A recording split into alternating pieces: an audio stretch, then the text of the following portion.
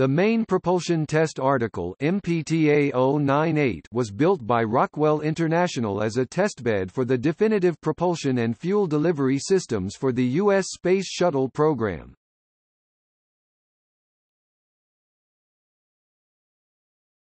Topic. Description. Never intended for actual spaceflight, the MPTA consisted of the internal structure of a Space Shuttle orbiter aft fuselage, a truss structure that simulated the basic structure and shape of an orbiter mid-fuselage, and a complete Space Shuttle main engine (SSME) assembly, including all main propulsion system plumbing and the associated electrical systems. Later, the very different STA structural test article was converted into a flightworthy orbiter, redesignated OV-099, and christened Challenger. Rockwell and NASA thus retroactively redesignated the MPTA as MPTA-098, though it was never christened with a name.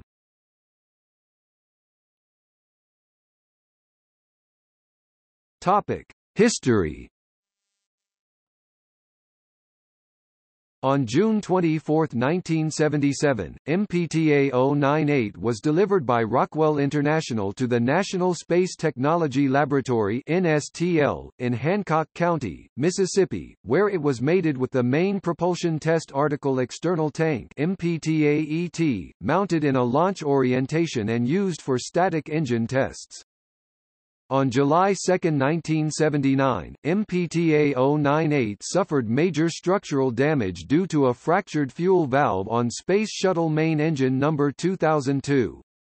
The fracture allowed hydrogen to leak into the enclosed aft compartment, raising the pressure to beyond the structural capability of the heat shield supports, severely damaging the structure. After extensive repairs were completed, testing resumed in September, but on November 4, a high-pressure oxidizer turbopump failed 9.7 seconds into a scheduled 510-second test.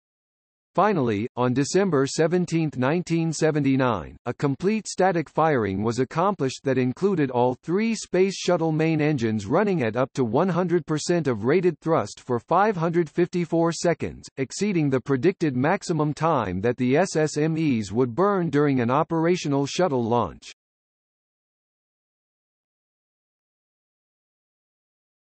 Topic: Flight certification. The Preliminary Flight Certification (PFC) program, which would clear the way for the SSMEs to be flown aboard manned vehicles, began in early 1980. A number of setbacks, including an overheating high-pressure turbopump that shut down an engine 4.6 seconds into a 544-second test on April 16, 1980. In July, the burn-through of a hydrogen preburner cancelled a 581-second test after 105 seconds, and the structural failure of a flight-rated nozzle shut down a November 1980 test after 20 seconds, slowed progress dramatically. These failures led to a number of critical changes to the SSMEs and their associated systems. In June 1980, due to the number of changes in the SSME design since the SSME installation on Columbia, the three flight-rated SSMEs numbers 2005, 2006 and 2007, which had performed successful individual 520-second mission demonstration test firings on the NSTL SSME test stand in early 1979, were removed from OV-102, shipped to NSTL, and successfully recertified. The engines were then shipped back to Kennedy Space Center and reinstalled on Columbia. On January 17, 1981, with less than 3 months remaining before the scheduled STS-1 launch date, MPTA-098 successfully demonstrated a 625-second firing that included simulated abort profiles, completing the final PFC test and allowing the SSME design to be fully certified for flight, clearing the way for the launch of STS-1 on April 12, 1981.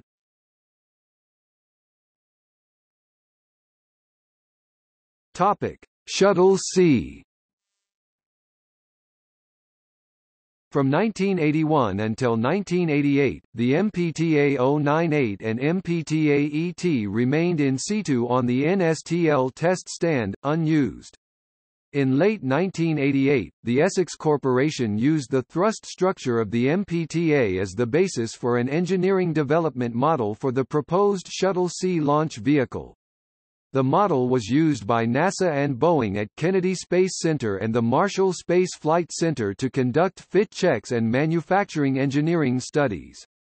The Shuttle-C program was cancelled by the United States Congress in 1990 and the model was disassembled.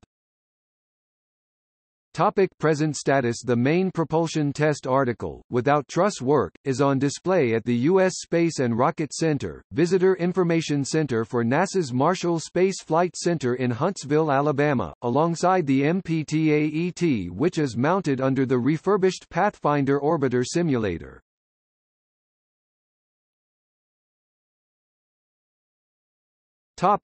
Chronology.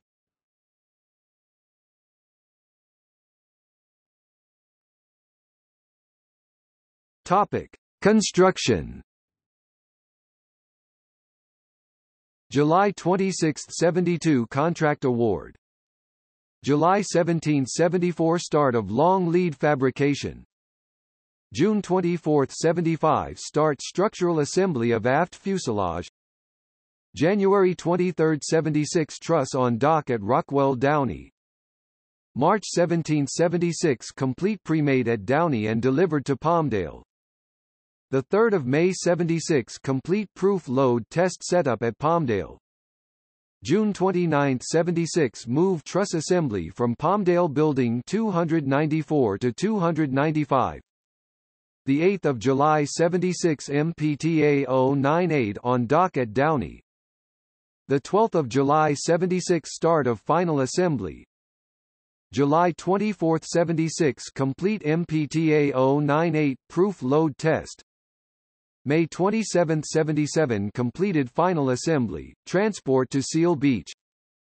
3 June 77 transport from Seal Beach to NSTL. June 24, 77 arrival at NSTL for static firing. 10 September 77 arrival of MPTA-ET at NSTL.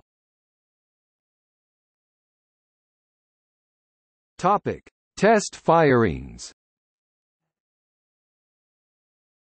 April 21, 78 first static firing 2.5 seconds. May 19, 78 second static firing 15 seconds. June 15, 78 third static firing 50 seconds. 7 July 78 fourth static firing 100 seconds. 4 May 79 fifth static firing flight nozzles 1.5 seconds. 12 June 79 fifth static firing flight nozzles 54 seconds. October 24, 79 sixth static firing flight nozzles scrub. 4 November 79 sixth static firing flight nozzles 10 seconds cutoff. December 17, 79 sixth static firing non-flight 554 seconds. February 28, 87th static firing non-flight 555 seconds. March 28, 88th static firing non-flight 539 seconds. April 16, 89th static firing non-flight 4.6 seconds cutoff. May 30, 89th static firing non-flight 565 seconds cutoff. 12 July 80 10th static firing flight nozzles 105 seconds shutdown. 3 November 80 11th static firing flight nozzles 20 seconds shutdown. 4 December 80 11th static firing non-flight 591 seconds. January 17, 81 12th static firing flight nozzles 625 seconds 1.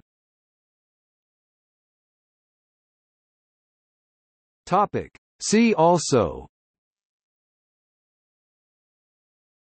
Boilerplate, MPTA-ET, Space Shuttle main engine.